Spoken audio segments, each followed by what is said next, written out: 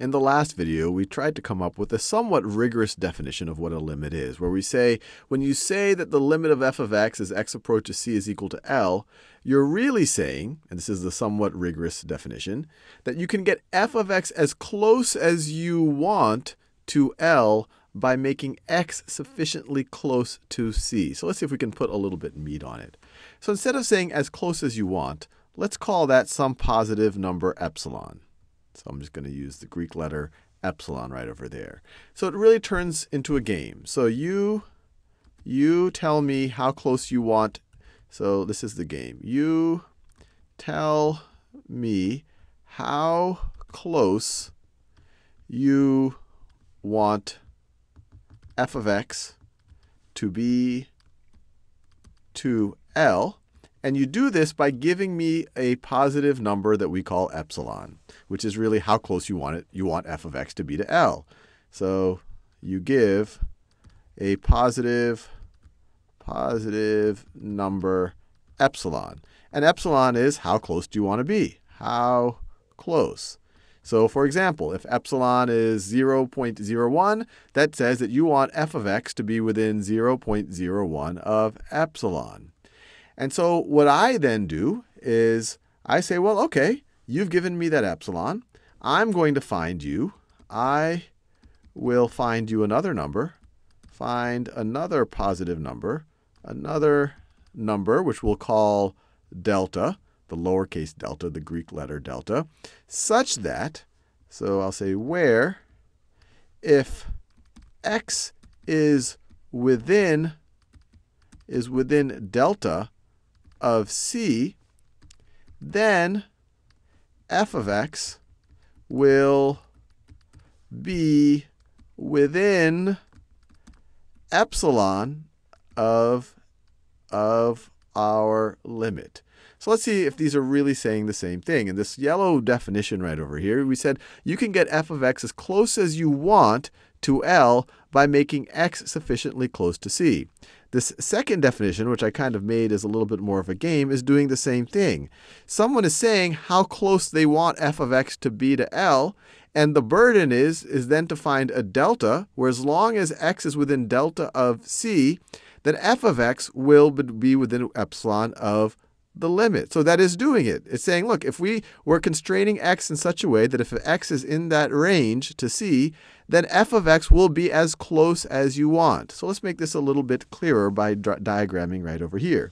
You show up and you say, well, I want f of x to be within epsilon of our limit. So this right over here, this point right over here is our limit plus epsilon.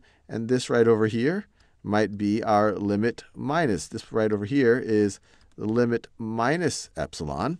And you say, OK, sure. I think I can get your f of x within this range of our limit. And I can do that by defining a range around c. And I could visually look at this boundary, but I could even go narrower than that boundary. I can go right over here. It says, OK, I meet your challenge. I will find another number, delta. So this right over here is c plus delta. This right over here is c minus, let me write this down, is c minus delta. So I'll find you some delta so that if you take any x, in the range c minus delta to c plus delta, and maybe the function is not even defined at c, so we think of ones that maybe aren't c but are getting very close. If you find any x in that range, f of those x's are going to be as close as you want to your limit. They're going to be within the range L plus epsilon or L minus epsilon. So what's another way of saying this? Another way of saying this is you give me an epsilon, then I will find you a delta.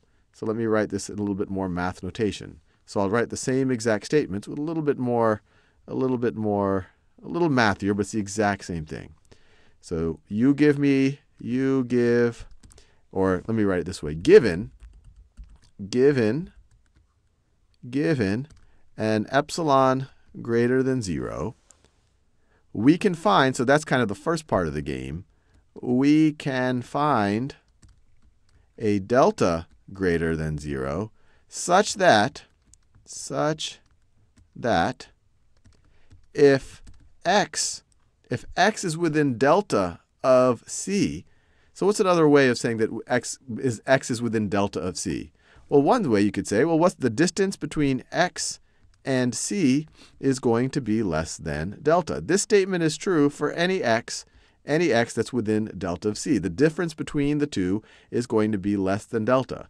So that if you pick an x that is in this range between c minus delta and c plus delta, and these are the x's that satisfy that right over here, then, and I'll do this in a new color, then the distance between your f of x and your limit, and this is just the distance between the f of x and the limit, it's going to be less than epsilon. So all this is saying is if the limit truly does exist, it truly is L, is if you give me any positive number epsilon, it could be a super, super small one, we can find a delta. So we can define a range around c so that if we take any x value that is within delta of c, that's all this statement is saying, that the distance between x and c is less than delta.